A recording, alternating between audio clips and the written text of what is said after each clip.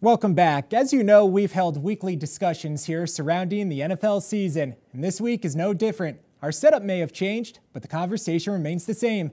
Joining us as always, Damien Bartona. Hey, Damien. What's going on, Burt? Look, we're looking so nice and neat. Man, I'm ready to go, man. We're looking professional. Yeah, absolutely.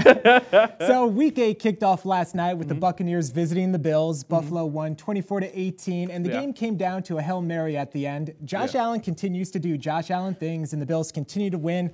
Like we said with the Chiefs a few weeks ago, something doesn't look right. What's your takeaway from the game last night? Man, for some reason, I feel like the Bills, I know they're a very injured team defensively, but offensively, I feel like they have no excuse for the sputtering that they do have. They did put up 24 points last night, but man, I just felt like this team still has a gear that they need to hit. And as far as the Buccaneers, though, I was actually impressed with Baker Mayfield, and I'm actually impressed with him overall this season. He's 13th in quarterback efficiency. I think he's played pretty well, Bird. Now, not great, not the number one overall pick great, but he's played solid. I think if you're a Buccaneers fan, you're happy that Mayfield won out the quarterback battle over Trask. Correct me if I'm wrong. Yeah. Well, you do love some Kyle Trask, though. You are a Florida Gators fan. Yeah, but I will say, like we said, Baker's played solid, he's played decent, and I think for a team like the Buccaneers, maybe he's good enough to, in a bad division, maybe win it. That's true. Hey, you never know. There's still a lot of football left. Absolutely. Let's move on to a matchup between two NFC teams, the Cowboys and the Rams. That game will be played right here on Fox. And Dallas is coming off the bye, and the week before that, they won a tough game in Los Angeles against the Chargers. They pulled it out with a field goal late.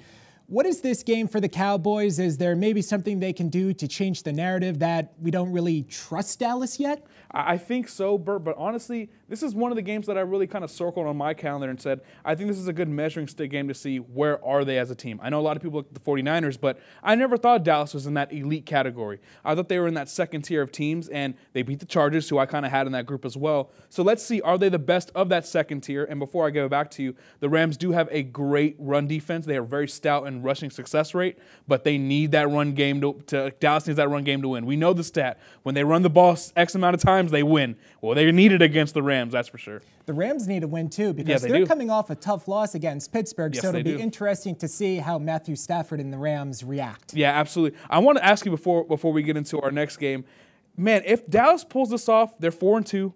What are you thinking? I'm sorry, 4-2, 5-2. What are you thinking if they end up winning this game? Does that change how you view this team? I think they're still second place in the NFC East. I would still give the Eagles the nod. That should be fun. That's in 2 weeks, the first matchup between those two teams. Yeah, that's going to be a great one. Let's get into the next one before we got to go. Let's do it. And one game that a lot of people may overlook but is definitely intriguing is the Texans visiting the Carolina Panthers. And it's a matchup of two first-round draft pick quarterbacks, C.J. Stroud against Bryce Young. You've been high on Stroud all season long. What do you think of this matchup? Oh, I think he's been sensational, Burt. I mean, he's everything you could have asked for. He was the quarterback that actually coming into the draft, people had a lot of questions about because he wasn't the most athletic guy, but he's proven he can make reads at the first, second, and third levels of the passing game. He's looked great. You see the numbers here on your screen: 9 touchdowns, 1 interception.